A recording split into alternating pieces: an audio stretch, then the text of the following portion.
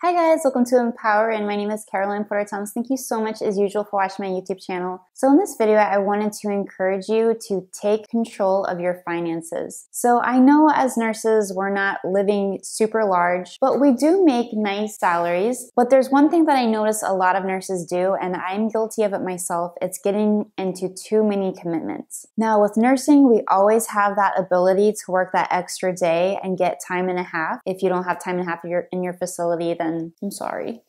But we do have the ability to work that extra day, and sometimes we can really push ourselves to get overcommitted and put ourselves into financial situations that in the end can hurt us pretty badly. So here's some little things that I do to help me take control of my finances is whenever I feel like things are getting kind of out of hand, then I take a step back and I try to think about what I actually really need to live with. Now, when I was engaged to my husband, I was living with my parents, and so before that I was paying my parents rent money. But then once my boyfriend then proposed to me, my parents were like, oh, just save your money and you guys can help pay for the wedding, or you can start your life off with that money. So ultimately, I wanted to make sure we had as much money as possible. So I was working a lot of days. Along with that, I started decreasing my finances to what I really, truly, absolutely needed, which meant only going to the store if it was absolutely necessary. It meant wearing makeup from the drugstore. It meant a lot of different things that I wasn't really used to or had become accustomed to. So in doing that though, I really realized that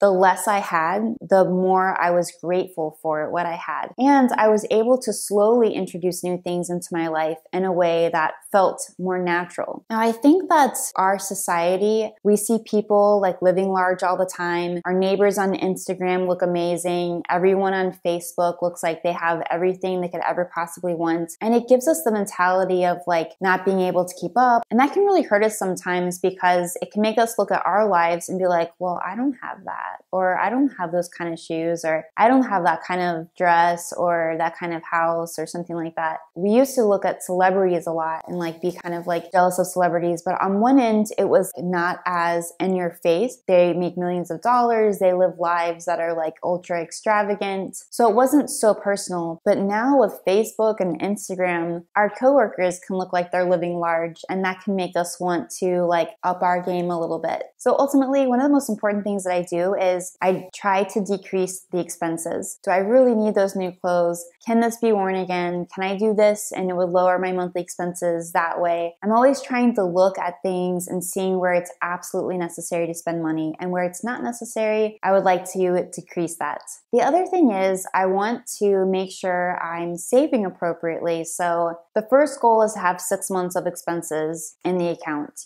You really need that safety net just in case something were to happen. My husband used to tell me when we first got together, you need to save $10,000 and then we can talk about other things. And honestly, when he said that to me, I thought it was kind of a silly goal. I'm like, so what? So I saved $10,000 and then what? But having money in the account, it makes you operate differently. You feel more at peace, you're more sound. Whereas when you operate from credit, it can make you feel unstable in some way, shape, or form. So anyways, I hope this video encourages you to analyze the things that you're spending money on. Make sure that at least you're getting your money's worth, you're using what you're paying for, and you're happy with what you're paying for. And if not, see if you can decrease that expense. It might not be necessary. All right, guys, I really hope this video helps you out a lot, and I can't wait to see you next Monday for Motivation Monday. I'll see you then. Bye. Let's stay connected, guys. No matter where you are in the world, join me here every Monday at 6:30 a.m. Eastern Time for the weekly nursing pre-huddle before your regular huddle. This will help you start your week off on the right note. Also, get email notifications as soon as the videos are published. By joining my email list, you will receive 25% discount on my best-selling books. The first book, How to Succeed in Nursing School, has been called the best nursing school preparation guide for thousands of students just like you. Many say it's a must-read before entering nursing school. In this book, I share how I went from a very average student to graduating nursing school with honors. It also includes tips on how to choose your nursing school, how to be successful in nursing school, and how to stay motivated and driven while in nursing school. The second book, New Nurse, How to Get, Keep, and Love Your Nursing Job, is an outstanding book to help nurses start their careers on the right foot or rekindle their love for nursing. We all join this profession for altruistic reasons. But sometimes the stress of the job has us beaten down. This book, I promise, will help you reignite your love for the amazing work you do. And finally, by joining, you will also have access to a 40% discount for my How to Study for Anatomy and Physiology program. In this program, I share how I went from a C average student to 2 semesters later was on the Dean's List. I've shared these tips with thousands of other students and they have phenomenal results. Click here for information on how to join my email list. And oh yeah, make sure you subscribe to the channel also. I'll see you guys next week. Love you. Bye.